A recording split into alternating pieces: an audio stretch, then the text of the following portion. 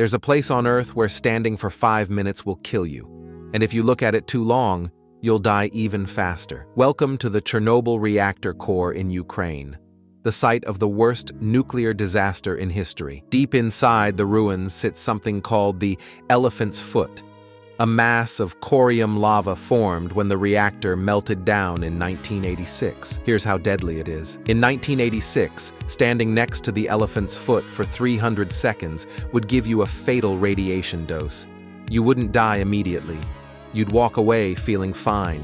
Then, over the next 48 hours, your cells would stop dividing, your organs would fail, and you'd be dead. Even today, 38 years later, it's still lethally radioactive.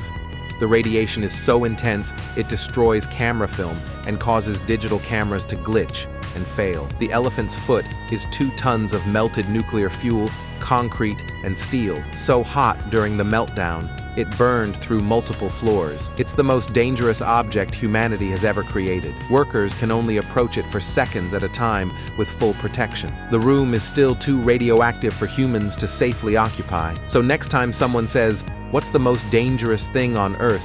the answer isn't a volcano or a virus.